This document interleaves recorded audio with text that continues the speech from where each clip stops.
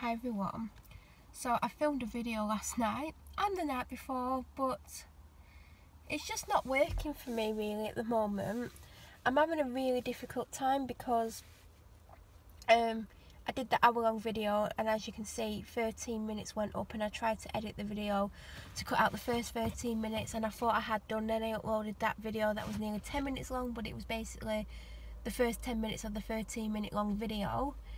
I'm still going to work on trying to get the rest of that footage up, because I think, well, I filmed it, I might as well try and get it up. I can't really show you where I am, but I filmed again last night, and I think it was about 30 minutes long, maybe. I think it was longer. I think it was 38 minutes long, and I set it to upload around 3 AM, and I woke up on and off checking on it, and it got to about 9:30, and I wanted my phone basically, and I checked and it still had 4 hours left, and I thought, I cannot cope without my phone for 4 hours. So I basically stopped the upload, and so now there's me talking about things that only make sense if the video's been watched. So I'm going to try and get that one up as well at some point. They're all going to be out of order, but my weekly video went up today anyway. I think it's just me moaning about the heating, the lack of heating, me hand washing things, and me feeling tired. So if you've not watched it, I've just summed it up really well. And it's like, what can I talk about in this video? Because if I talk about things that I talked about in the video from last night or the night before, it's not going to make sense, because you've obviously not seen those videos, and you're just going to wonder what the hell I'm going on about. But I still plan on putting them up at some point. Obviously they won't be live updates, because it's beyond the point of being live. So basically, in the one that I put up last night and the night before actually, and there was another one from the night before that I never put up because it was too long and it would have took up too much time on my phone. Because in case you've not realised from the amount of times I've said it, but my broadband is so rubbish that even a minute long clip will take 20 minutes to upload. It's a bit of a nightmare. So today my car, my beloved car, that isn't even a joke, like if I didn't have my car I probably would have topped myself by now, and that's the honest truth.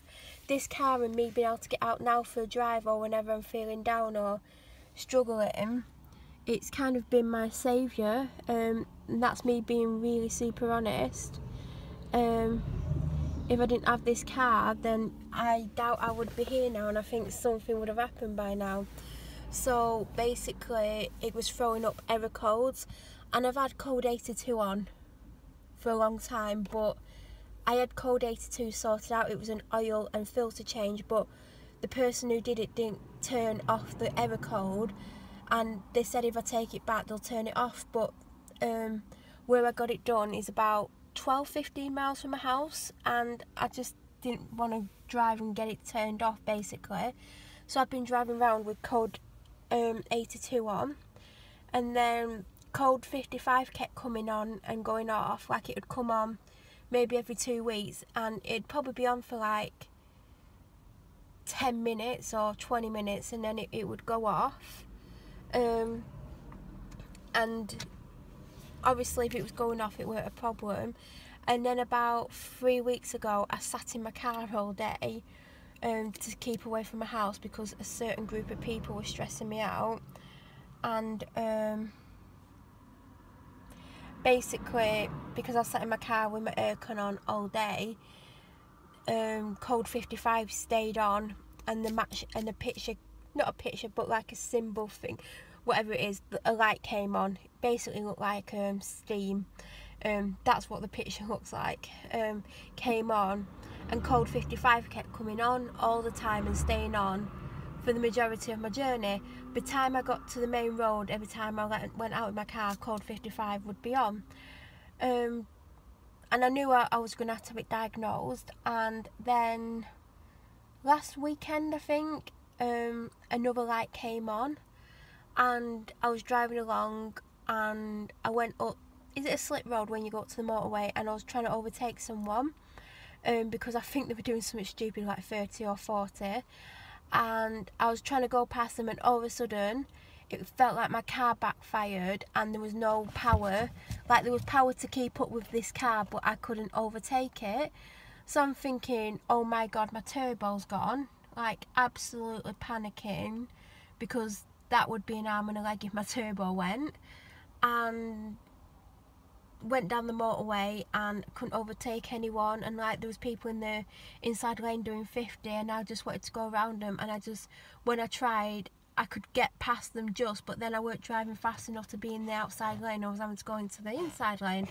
So I went home and was like, I think my turbo's gone, to which my dad went, "You joking?" And I'm like, why would I joke about my most important thing in my life?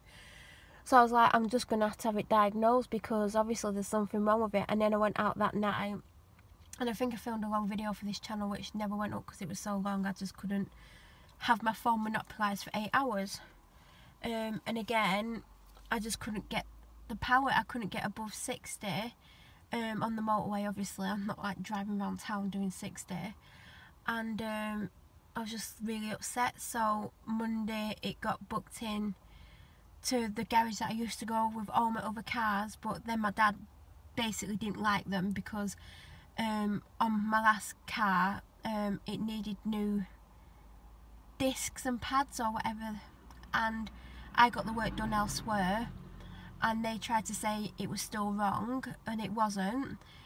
They failed it on the MOT and said it was wrong, so obviously went back to where I got them done, and they did the test as well and went, no, there's nothing wrong with it. So we went back and was like, look, it's fine, and they had to pass it because there was nothing wrong with it. They was just a bit annoyed that I'd had it done elsewhere, and my dad basically fell out with them. But I said to my dad, I bet they're cheap at diagnosing problems with the car.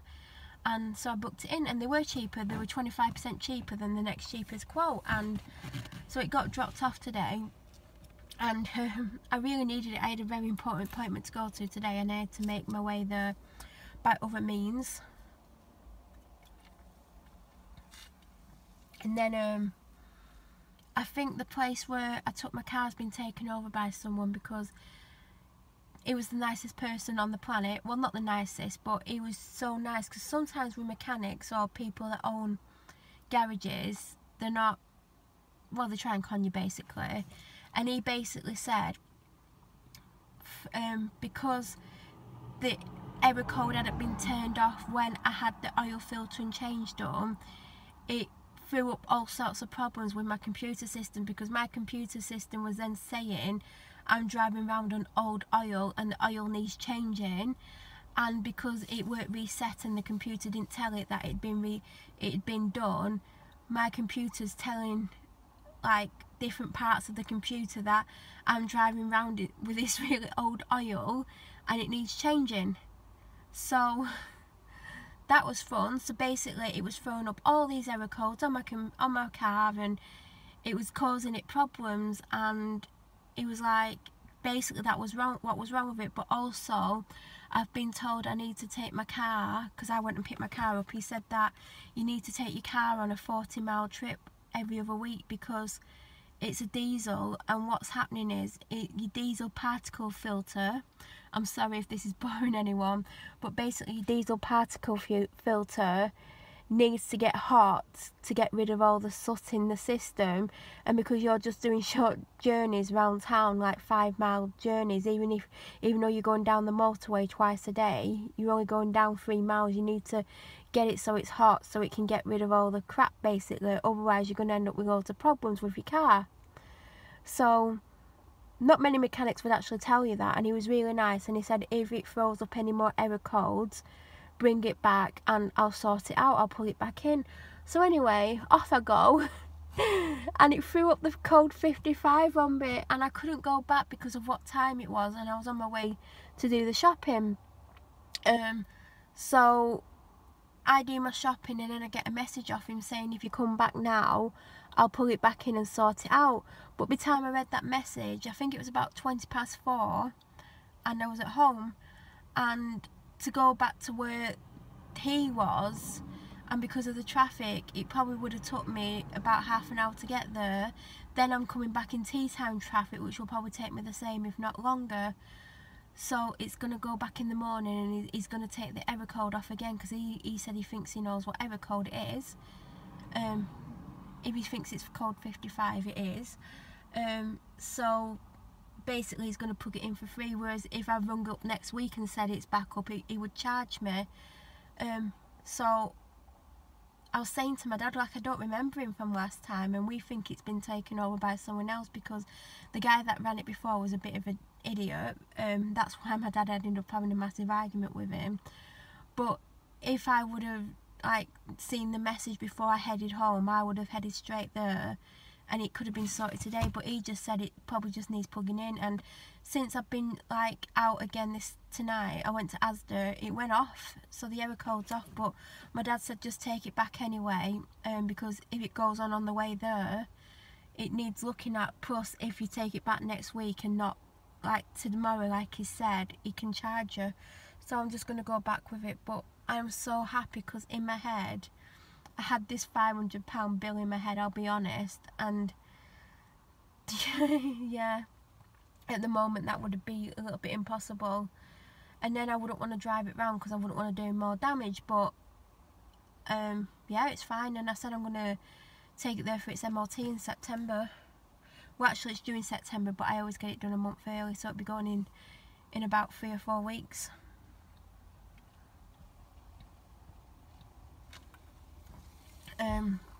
Because I'm not going to the one round the corner from my house. It went there last year and it passed anyway, but he ripped my dad off with some work on his car. Like, it cost him over £1,000 for some work, and he had his car for like a week. So yeah, I'm just going to take it where I always used to take my car until my dad fell out with them, but that's his problem, it's not my problem. So yes, I've got my car, and I think I posted a video like I was going to something very nerve-wracking today, and I worked myself up about it, and it weren't as bad as I thought. But I don't know if everyone else does it, but I don't know, I was scared to death. And do you know when you go to things and you don't know what to expect, and you don't know what they're going to ask you or what is going to happen? It was one of those situations, and I weren't that nervous when I was there, but I don't know what it was, but I was having a mini breakdown about it this morning. But when I got there, I was fine, and everything's fine, and I can't say what it is, but it's not what people will think it is who think they know me.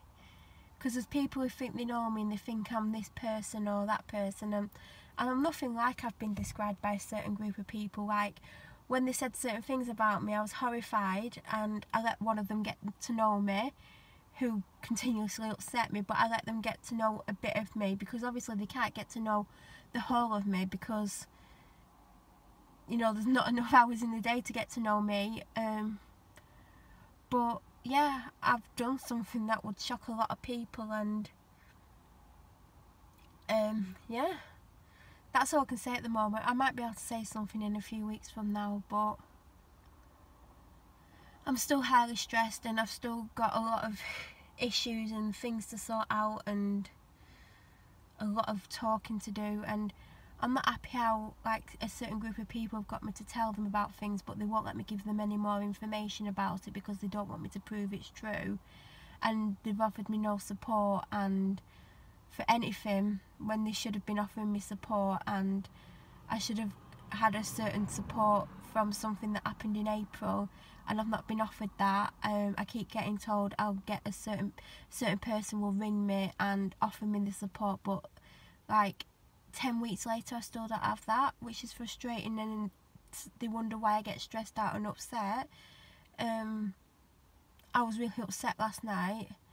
I don't think that video has actually, oh, it has actually gone up, but I put it on private this morning by accident. I need to unprivate it, but I was very upset last night.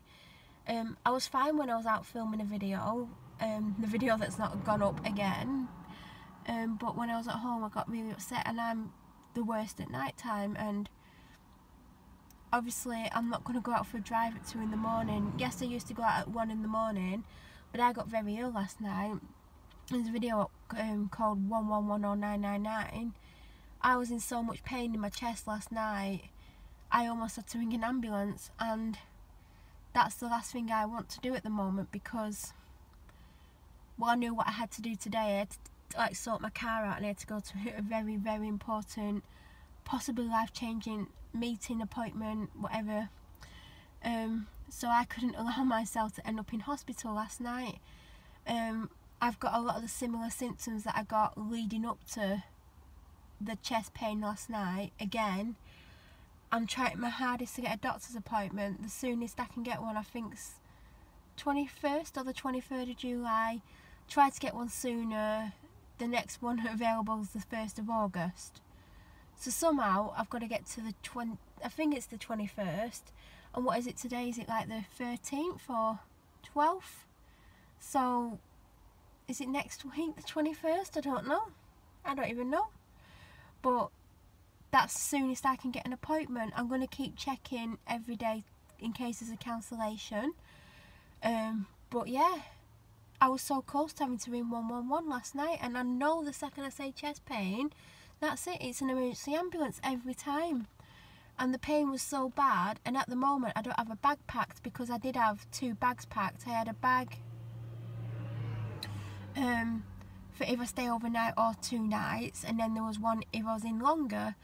And at the moment, because there was stuff in it, clothes and pyjamas mainly, I didn't want them to be in the bag for months and start smelling, so I wore them, and I was meant to replace them. So I think I'm going to do that tonight, because the pain that the pain started, and I've started like getting very nauseous at night time especially, and that's how it started last night. I was sat here filming a video just like I am now, and I started to feel super nauseous, so I ended the video, and then I went home basically because of the nauseousness or the nausea started to get really bad. So I'm currently still fighting these illnesses. I still have no intention of having an operation. It's very much out of the question after today, having an operation, because I just don't have, well, there's a lot of reasons why I don't want the operation. One of them is because of my depression, and I can't be off my feet, because when I get really down, I need to be able to go out and get in my car and go for a drive. That's why I got really upset when I thought there was something severely wrong with my car, because I can't be without my car, because it has saved my life. That's the honest truth, and I'm not going to go into the ins and outs of it, but me having this car and being able to go for a drive at 1 or 2 in the morning has stopped me from doing very stupid things. My car and my licence are like the 2 most important things I own, and that's why you won't see me speeding down the motorway at 100 or drink driving. Not that I drink, but you just wouldn't catch me doing any of those things. And my pet peeves are people that drink and drive, people who drive over the lines in the road, like people who don't take notice of the lines in the road, and people who go through red lights.